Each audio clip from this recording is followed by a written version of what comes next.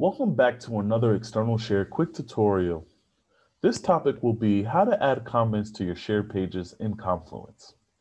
The benefits of using this feature, you're able to add real-time comments internally when collaborating with other team members, or in most cases with users outside of your instance, such as contractors, sales, or stakeholders.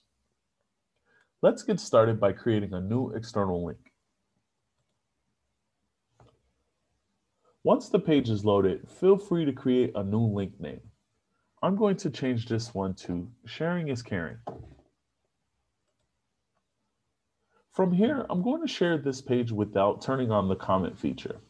This will be an example of what the page would look like. So from here, you would click Save.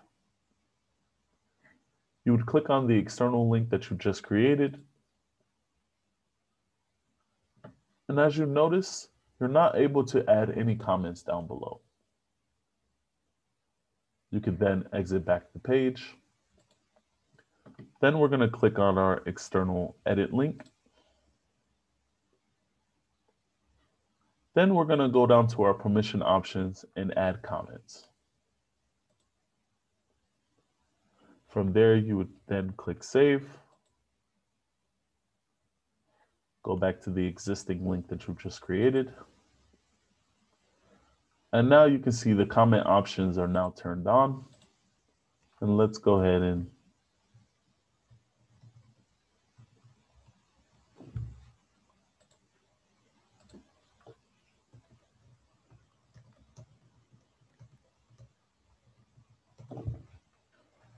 you would then click Save. And now your comment section is now added along with your comment and your information.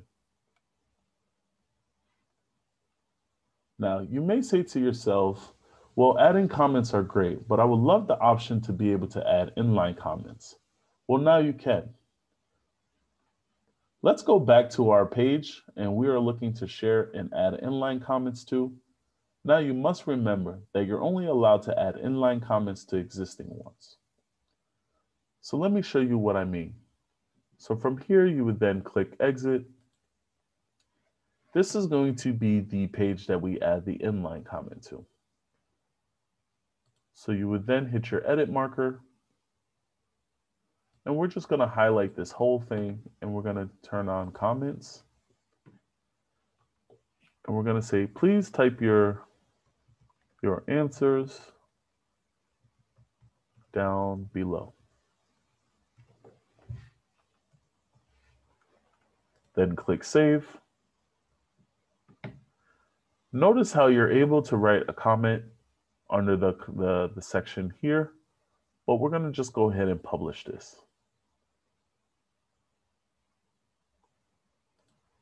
We're going to click back on our external share link that we just created.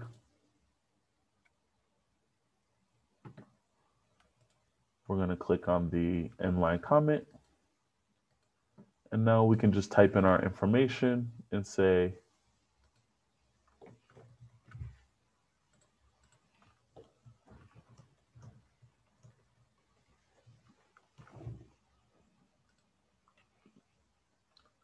notice how you were able to now see the inline comment. Now, what I'm going to do is I'm actually going to turn off the comment section.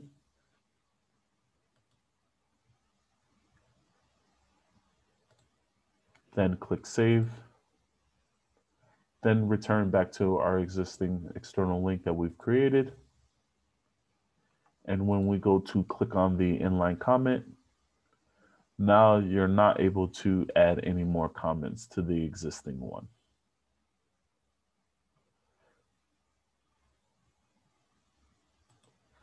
Thanks again for joining us for this quick tutorial on how to add comments to shared pages.